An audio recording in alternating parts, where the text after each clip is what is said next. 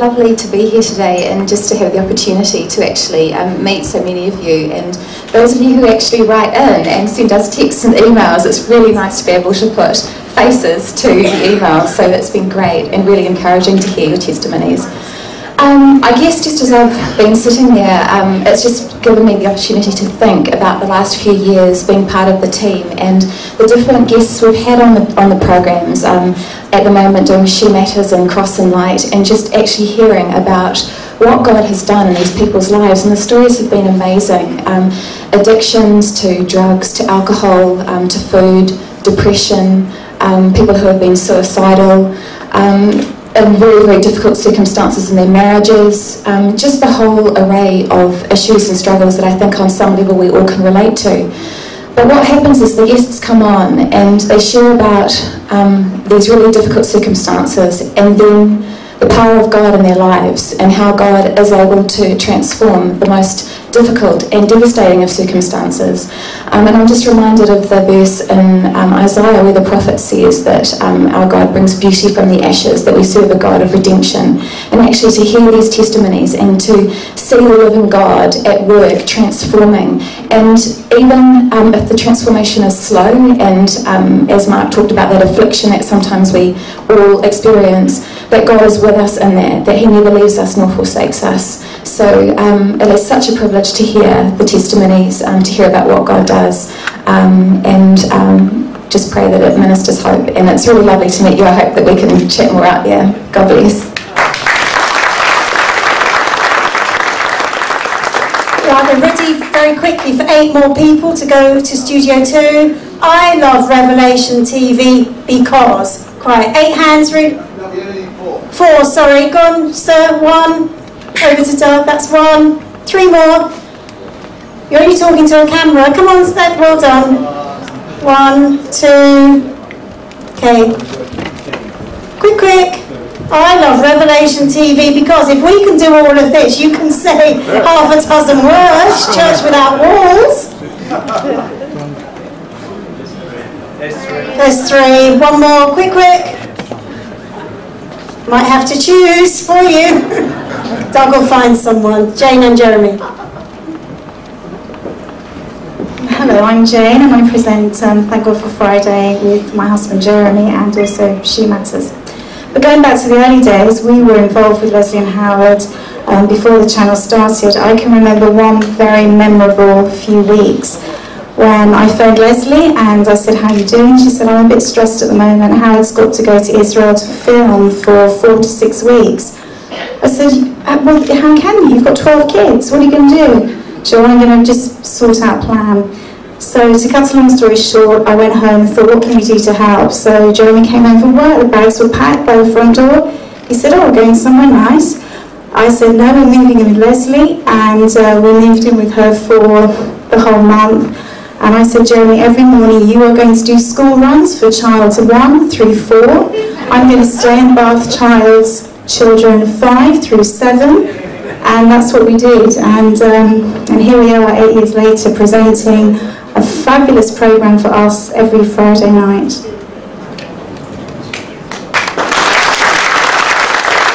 I can't remember any of those days, I've got to be honest. I've got a great capacity to forget things I don't want to remember. But you know, one of the things I will say is that, you know, I feel so humbled when you guys come up and you introduce yourselves, and I think, you know, God is so good in as much as He chooses, I said this yesterday and I didn't quite finish it, but He chooses the foolish things of this world. And you know, you can't get more foolish than me. You really can't, you know, before God. I love this God of ours so much. And the thing about you guys is you do too. You come there and we're just the same. This is what's so good, you know, and you guys come and talk to us, and TGFF is the prime example of the emails we get from you. You're just like us, you're fools for Christ, and you can't get more foolish, you know, than being a fool for Christ. Amen.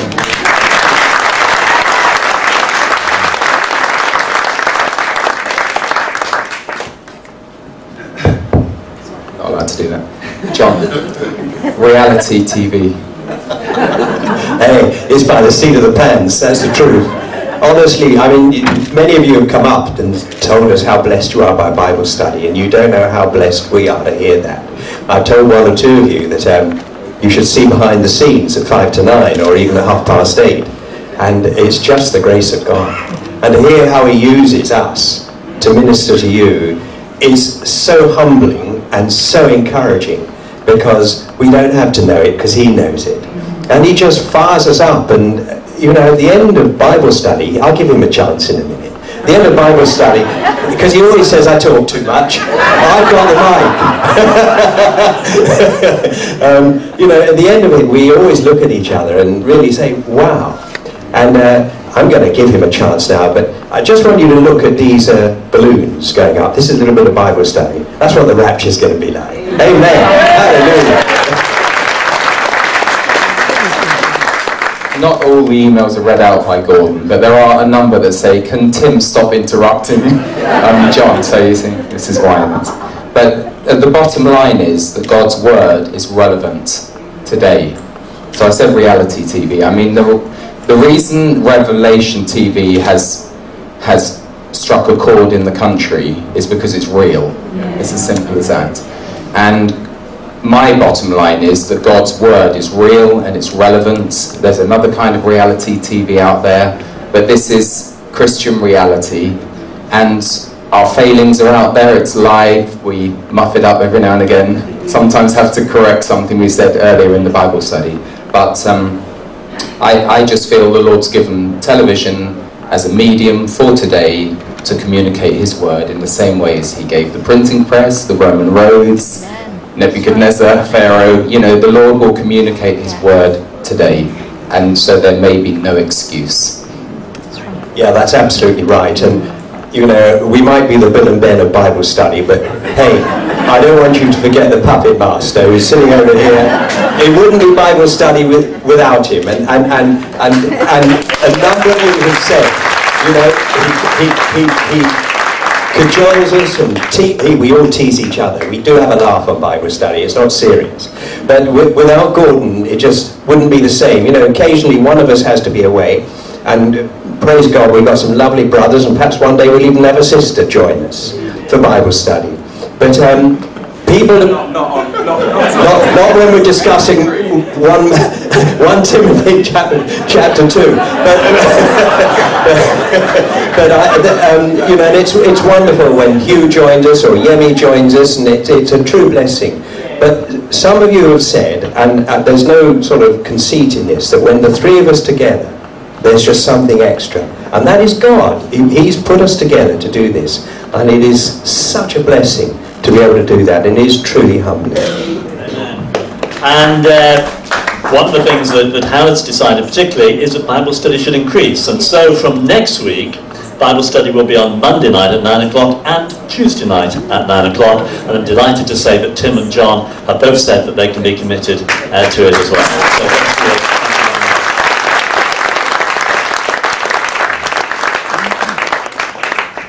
So, shall I introduce? Let me introduce to you the doctors. Here they are, Dr. Laura and Dr. Kat.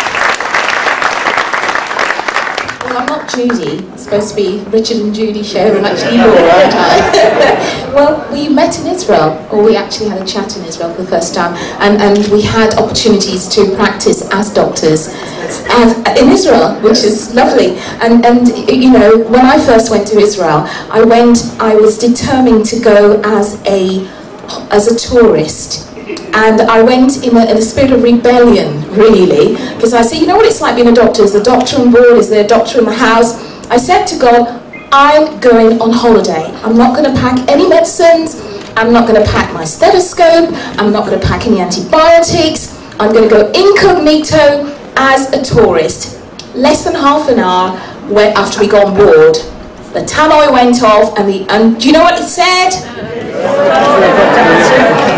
Exactly, and I was the only doctor on board, so I couldn't just sink into my seat. And really what God was showing me through that, and throughout the tour, I had to minister to people every day as a doctor. In fact, I missed the first trip we went to the Sea of Galilee because I had to escort a patient in the ambulance to the Hadassah Hospital because they had a head injury. So really what God was saying to me is that I called you to be a doctor. It is part of who you are. You don't have to worry about it. My yoke is easy and my burden is light. When He calls you to do something, He gives you the grace and the anointing to do it. So praise God. So I enjoy being a doctor. I've done Health in Focus for about 5 years. It's on Wednesdays 3:30, every other Wednesday, and it's repeated on 5:30. So I hope you enjoy and keep watching.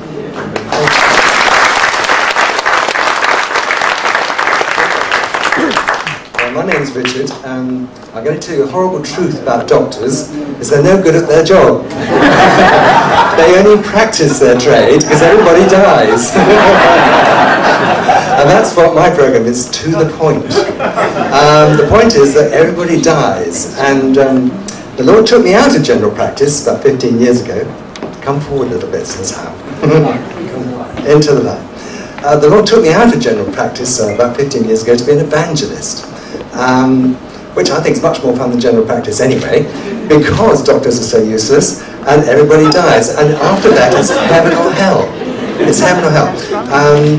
So I wanted to, on this program, To the Point, if you watch it tomorrow with Yemi over there, now of course I don't know what I'm doing, but Yemi's a professional, he knows exactly what's going on, and we're going to be talking about near-death experiences, because I've interviewed over 300 people who died. I've even published death certificates. People who have actually died and met Jesus Christ and been to heaven or hell. And what could be more important than that?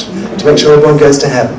So on the program, which Yemi is really the presenter, we talk about near-death experiences, we talk about the Bible is supernatural, we talk about creation, we talk about the crucifixion, we talk about the resurrection, and I believe the Shroud of Turin is a real thing, and we talk about that quite often, don't we, Yemi? And we have some guests on who've can add to all the stuff, and we talk about money, and we talk about all sorts of things that somebody on the streets who's talking to an unbeliever can, a Christian on the streets, when they're talking to an unbeliever, say, how can I believe that the Bible is supernatural? They'll have some answers. And also, if viewers want to ring Susie in the office, there's lots of free DVDs available to help you on the streets to talk to unbelievers. That's what our program's all about. Thank you so much for coming, and it's wonderful. Thank you.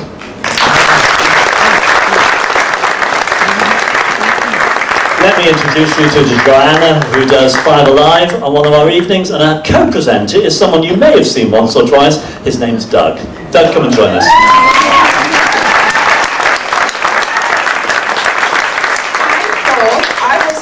I was going to have the stage all to myself, but apparently not. You can start the show. You can start the show. So my name is Joanna, and I present Five Alive on a Tuesday, and occasionally I've done Monday nights too, and Wednesday night. And I think so I'm here representing the Five Alive team. Yes, I am. And I think, I don't know, I may be the last to speak, but also I'm the newest presenter here tonight, as far as I can make out. And just to tell you actually, is that last year, this time, I was actually sitting over there. And where I am today, a year later, I'm actually on the stage. I mean, isn't God good? Isn't God good indeed? Yes. And I want to encourage you. And what we do on Five Alive, we do have a good time. We have a lot of fun. Doug's, you know, it's quite good to work with, I have to say. We have a lot of fun. But also, the message that we're trying to get out is encouragement. And we've got people who text and email about those situations. And also, we're trying to bring a biblical perspective to, you know, to their situation. Also, it's fun and it's entertainment, but we really also like to share a deeper spiritual message. And I hope you continue to watch Five Alive, particularly on a Tuesday. Okay?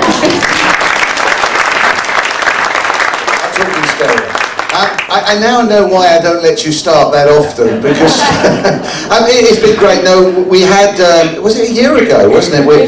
April we had opportunities for presenters, and they all came, and Leslie and I were sitting at the back there, and they were all coming up here, and in fear and trepidation, and Rochelle, that you can see taking photographs, she took on a new persona and sat there, and we were just cracking up, because every time she was something different. She ran away to a circus, and you know, and the presenters had to get through this, and if they got through that, we knew that they had a chance of making it. But I have to say, Joanne and I just enjoy working together.